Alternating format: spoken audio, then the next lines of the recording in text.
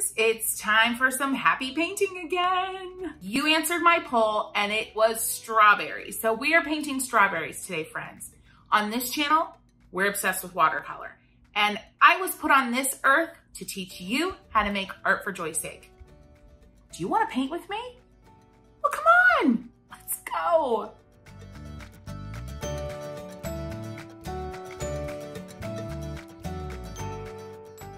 Hey friends, I want to talk about one of the techniques that I'm going to be using the most today, and that is flooding.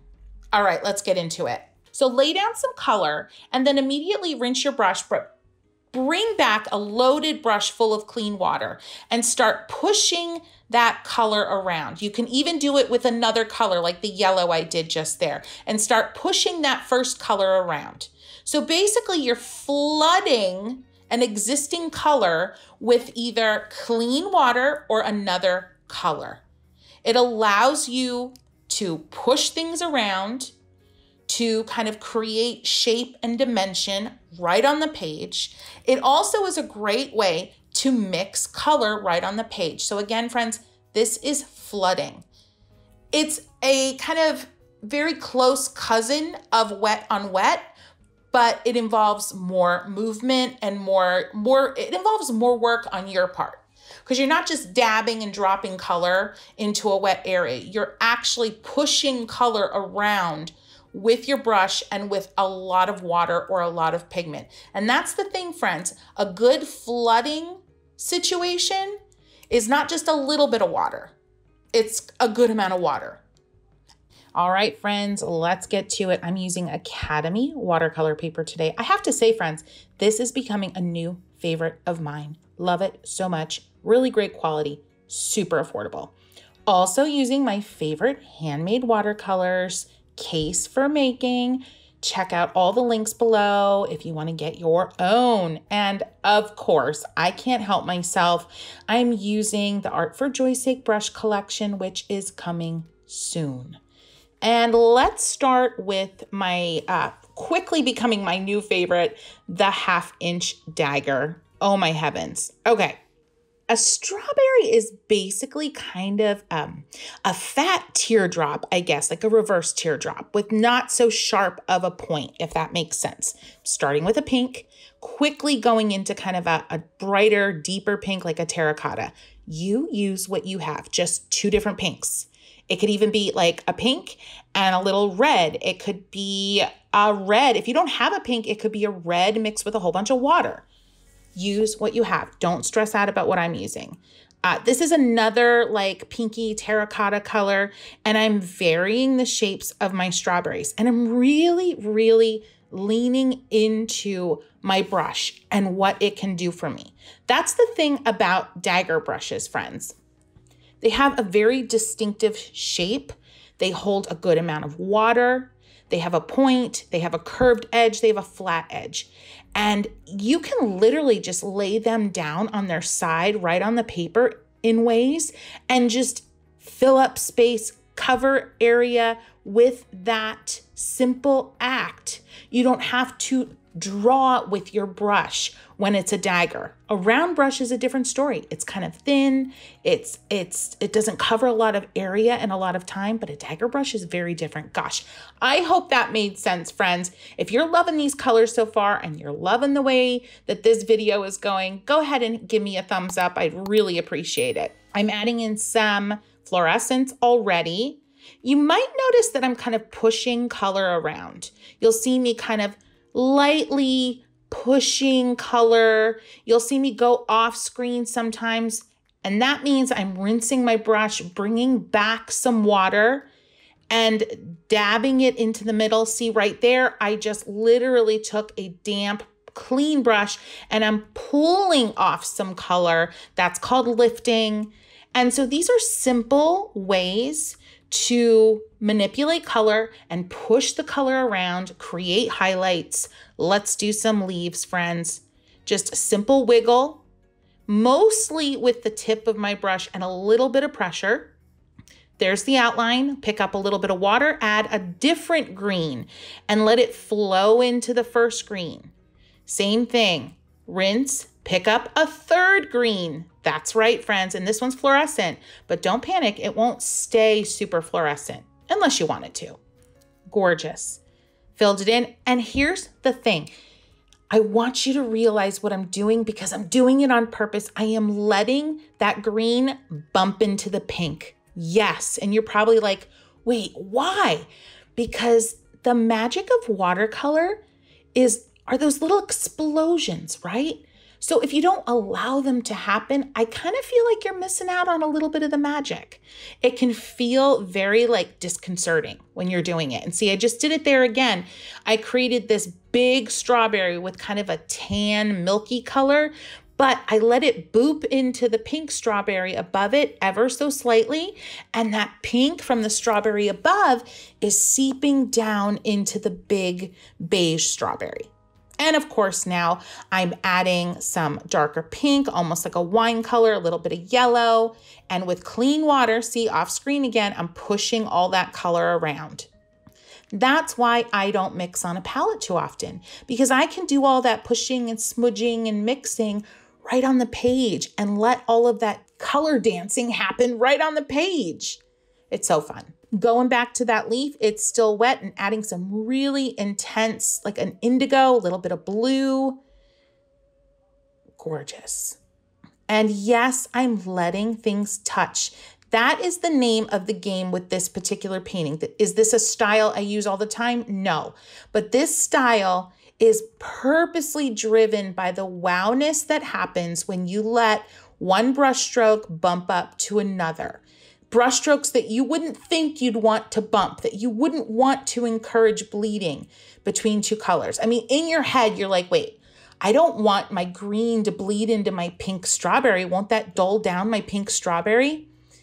If it's a controlled bleed, a controlled explosion, meaning do it when your strawberry is damp, not soaking wet, and it will only bleed a little bit and create this little pocket of wonderfulness that is, it's just hard to describe. All right, now onto the leaves, friend, another leaf. And this is just kind of like what I would call a wiggle leaf. You kind of create a curvy, wiggly line, you mirror another curvy, wiggly line on the other side, and you just fill in between. My trick is just to fill in with a couple different greens. Don't keep it all the same green. Now listen, friends, I know I got a little pushback on my last video, and I knew I would, you know, the video where I talk about mixing on the page, not mixing on the palette. And I don't want to say a lot of you, but some of you, enough of you for me to want to address it, felt very stressed out by having a quote dirty palette, not cleaning your palette, and mixing on the page and double dipping into your colors. Listen, friends, no judgment here. I am here to make sure that you're painting in a way that is comfortable and safe and joyful for you.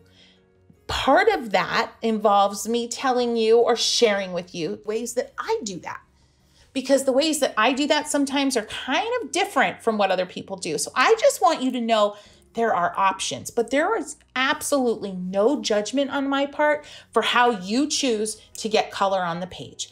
The point is, my friends, is that you get the color on the page, that you do the painting, because the painting will lead to the joy, and we all need that joy. So I just wanted to say that, and let's get back to the leaf. Look at that, friends. I even added a little bit of pink, let some of the pink from that upper strawberry flow right down into it, and oh, in my humble opinion, it is magic time. I love it. This is a great time for you to step back. You don't have to stand up and actually step back, but just take a moment, take a beat, take a breath, and just see what you've done. This is the time to pat yourself on the back. You know the drill. Be kind to yourself. Now, I love to paint baby strawberries. I always work out baby strawberries into my composition, little yellow strawberries with a tinge of green and a tinge of pink. They sometimes can almost look peach. Baby strawberries are just a breeding ground for beautiful color combinations. So highly recommend putting some of those in there. They're just teenier, and they usually come to a little bit more of a point, generally speaking. All right, friends, I am now going to the Remember Joy brush. It's a liner brush. I want to get some stems in here. Really, really light hand. These stems are a little longer than, well, I mean, strawberry stems can be kind of long, but do what feels right to you. Start with a shorter stem. If you feel like then you want it to be longer, you can always elongate and add to it. While I'm at it, I don't care that the leaf is a little damp. I'm going to go ahead and put some linear details in those damp leaves, see what happens. They might just fade away. Then no harm, no fail, but they might create a really cool effect. All right, let's keep on moving here. I am using the 1/4 inch dagger. Friends, if obviously you don't have my brush set yet, if you're watching this near the time it was recorded, no one has this brush set yet. You can just use a dagger. You can use a round brush. I'd recommend more about a size 4. Use what you have. It's all good. Just creating some more leaves. Strawberry leaves, when I think of them, they're almost like a silver dollar eucalyptus with ruffly edges. So kind of like a round leaf that comes to a slight point with ruffly, wavy edges. Now, I've elongated some of those because I just want to, but that is where my head's at with strawberry leaves. Take a look at Google Images if you want to, if that helps you. I did not look at a reference image whatsoever. How we feeling, friends? How we feeling? If you're loving this and you don't want to miss out on any future uploads, this is the time to subscribe. And while you're at it, give this video a thumbs up. There's a guy on YouTube that I love and he calls it, give this video a boop. And I might just have to steal it. I might have to steal that from him. I love it. So give this video a boop, friends. I would be so appreciative. All right, time for a big old strawberry up here. Here's something else to think about when you're creating your strawberry composition. I want you to think about, well, first of all, don't stress about composition, but here's a little tip. Vary the size of your strawberries. Also, slightly vary the angle at which the strawberries are kind of standing or sitting, whatever you want to call it, on the page. So you don't want all your strawberries, for example, perfectly straight up and down, because they wouldn't really occur that way in nature. And you don't want all your strawberries to be exactly the same size or even close to the same size. So I kind of try to vary the shape, the size, and the angle. Now, these strawberries that I'm painting in right now are still pretty damp, but I am going in and adding some of the quintessential little strawberry seeds. I'm using like a deep burgundy, a dark red, an alizarin crimson, if you will, a scarlet red. Use what you have. It's basically just a dark red. So how's it going? How's it feeling? Are you getting stressed? Don't. These are strawberries. They're just fun. Let that paint mingle, let those colors bleed into one another and see what amazing happy accidents happen. Don't stress out, breathe, and keep painting. Now, friends, I want to zoom in here so you can get a closer look at what this painting is looking like down close. We're going to keep painting here. I hope you enjoy this angle. I'm starting with just a soft pink, a little bit of green was on my brush, so it's making a little bit of like a dusty pink and creating the shape. Boom, right into the green. See how that green is seeping into my pink a little bit, and I'm a-okay with it. Now I'm going in with the tip of my 1/4 inch dagger and a dark red. Look at that. Look at that. Everything's damp, everything's wet. It's okay. Adding a little bit of fluorescent with the curved edge. That's the kind of wider edge of the brush for nice coverage. And then water on my brush, and I'm pushing around that color to kind of blend everything. I'm not blending it perfectly. I still want there to be moments that are distinctly pink, distinctly fluorescent pink, and distinctly dark red. Now I'm going to leave that be, and I'm going to see what happens to it. I'm going to see how it changes. I'm not going to continue to paint on that pink strawberry for now. Adding a little bit of a yellow base of a strawberry. Notice a little bit smaller. And a little bit of that pink was on my brush when I grabbed the yellow. So now I'm kind of getting a peach. I'm adding in a little bit of green. Presumably this is a less ripe strawberry. A little bit dark on the yellow. So I'm going to go ahead and lift some of that up with a clean pretty much dry brush, push it up, up, up, and I'm also creating highlights. So by pushing this color away and scooping some of it up, you're softening the impact of the color you put down. You're also creating highlights. And not to mention, some of that pink from the strawberry on the right is now coming over even more into my quote yellow strawberry. And you know, I like that so much, I'm gonna add a little bit more pink. Gorgeous, gorgeous, gorgeous.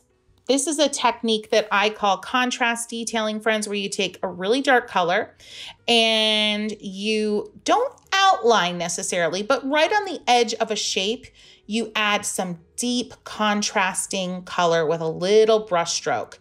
It's definitely not an outline because you don't kind of create that, continue that stroke all the way around the shape. You just do it in spots and it adds like, wow, boom, contrast, shadow, and depth. But it does it in a way that isn't terribly like in your face realistic. It's still very expressive and kind of that modern watercolor vibe. Just lovely. All right, friends, continuing on close up in another section here, I'm gonna paint in some baby strawberries. This one is definitely, I think, gonna be a cluster. So I'm just gonna kind of quickly get those shapes in. These are all gonna be on the tinier side, more similar in size than what I recommended earlier in terms of composition, but that's okay. These become kind of like a filler in ways. So different yellows, different greens. I'm using the 1/4" dagger and I'm using the tip of the 1/4" dagger. I think about cascading in my paintings a lot because a cascading element, whether it's a vine, whether it's a cluster of baby strawberries, whatever it is, when something cascades, meaning it kind of trails along in the space, going from a little bit larger to a little bit smaller, it's just a beautiful effect. It gives so much power to your composition, and it's a great way to fill up a space in an interesting way that doesn't feel repetitive. So think about cascading and how you can bring the idea of cascading into your compositions. And again, basically it's a cluster of something, a leaf, a berry, a fruit element that goes, they're all clustered closely together, and it goes from a little bit larger to a little bit smaller.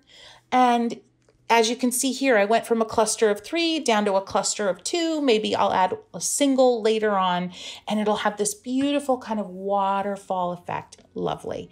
I'm adding in some very, very thin lines here for the vines. I used my liner brush, and now I'm using my number 2 brush for some very simple little leafy moments.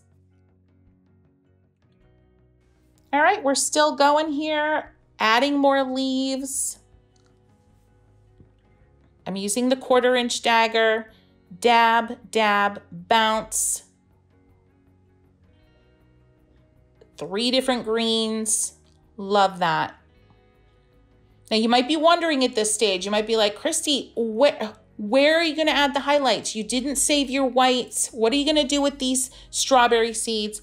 Trust me, friends, it's coming, I promise. I'm thinking about my composition, but I'm not agonizing over my composition. I didn't sketch ahead of time. Oh, did you see that pink, friends? Did you see that pink? I probably gave some of you a little bit of a heart palpitation. I apologize in advance, but look, it already is blended in and it's just a really interesting, colorful shadow. It doesn't scream pink anymore.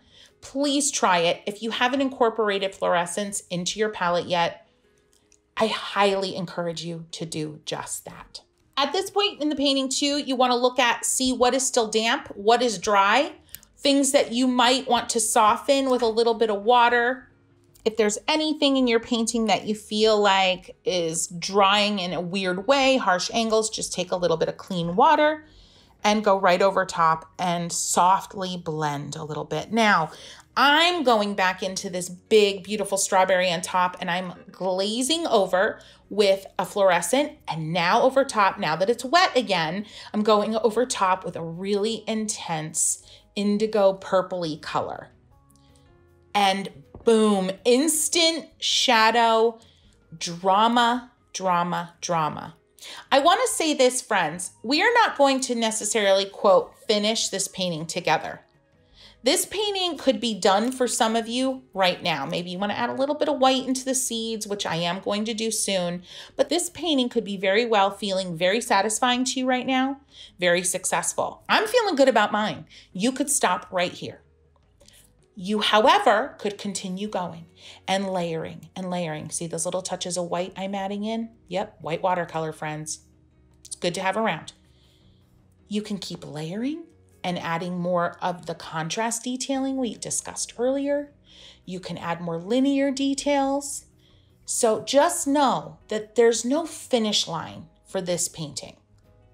And there's no finish line for your painting. There doesn't have to be. We're gonna just keep painting while it feels good. All right, friends, I'm getting that liner brush back out and getting into those leaves now that they're dry. This is the real satisfying part with the liner brush.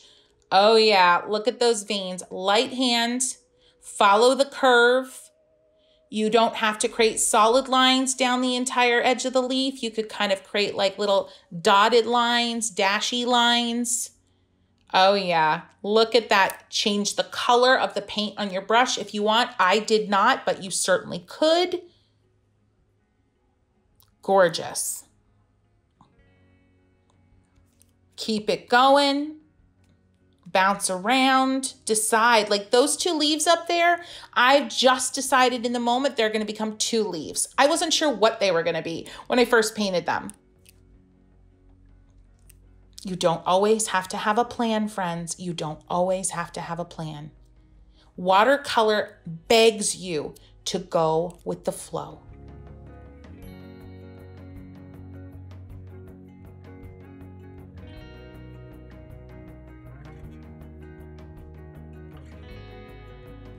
Did you see what I did just there, friends? I didn't create continuous lines on that leaf with my liner brush. So think about that. The linear details that you add with that liner brush don't always need to look the same.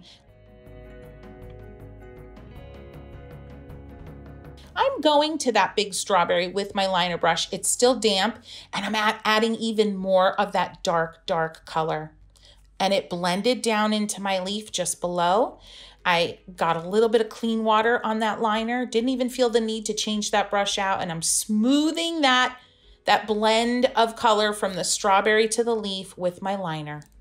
Now I'm grabbing a little bit of a pink and using that for some leafy details, because why not? Remember, friends, if you lay down linear details and they feel kind of wah-wah, you can always take a brush with clean water and blend right over them. I'm probably going to end up doing that here because I'm not quite feeling it, and just turn it into another layer of watercolor wash. Done.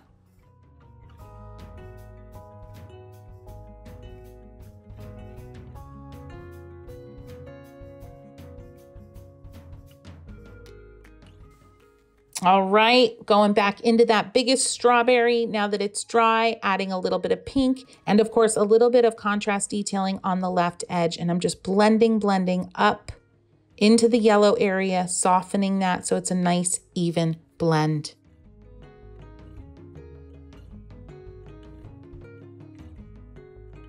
Got to get more of those seeds in there, but I'm changing up my color now. I'm not using a burgundy or a wine color like before. I'm using a little bit of a fluorescent pink. And I'm going into this other strawberry. I'm using a little bit of an orange, like a dusty orange. Switch up those seed colors, friends. Switch them up. Now on the big strawberry, I'm going bold. I'm making the seeds even bigger to kind of match the scale of this big strawberry. These are definitely darker than they probably need to be, but I like the boldness of it, the graphicness of it. Some more seeds, changing it up to yellow seeds. And of course, these little baby berries need some love soon. Not before I go into this big, beautiful leaf. This is a focal point leaf, friends. It's big, beautiful shape, and I'm really getting some strong linear shapes in there. You might be wondering, gosh, Christy, how do you control that brush?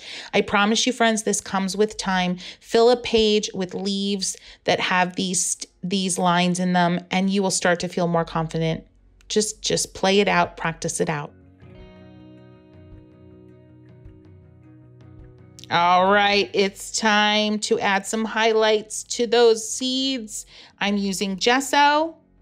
Link below for all the supplies. And friends, if you are enjoying this, please give the video a boop, give us a thumbs up so that YouTube knows that you're having a good time. And also, it's a great time to subscribe so you don't miss anything.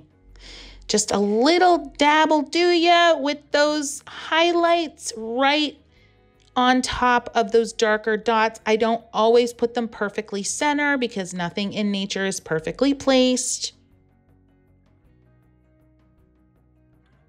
You also don't have to add these highlights everywhere. You don't have to. If you love them, fine, do it, but just know that some of the seeds can be more low contrast, not so focal point-ish. I like to make up new words. Have you noticed that, friends? I really do. Focal point-ish. All right, getting over to those baby strawberries, some really dark moments for the leaves, just to let those pop a little bit. And then, of course, we're gonna get the seeds in on them. Friends, I am coming to what I feel like is a good end. You might be looking at this saying, well, I wanna keep going with that big strawberry down in the bottom third of the page. Well, you keep going with your strawberry. You can continue on with all of these techniques, all of these ways that we've created some wonder on the page here, and you can continue on. I'm not going to, but that's okay. If you want to continue on, do it, friends. Have so much fun. This has been a blast. Aren't strawberries just so delicious to paint? Oh my gosh. I hope you try this. Head down into comments, ask all the questions. Let's start the conversation. We may not always agree. I may stress you out a little bit, but friends, I'm here. I'm here for you to make sure that you are happy painting. Until next time.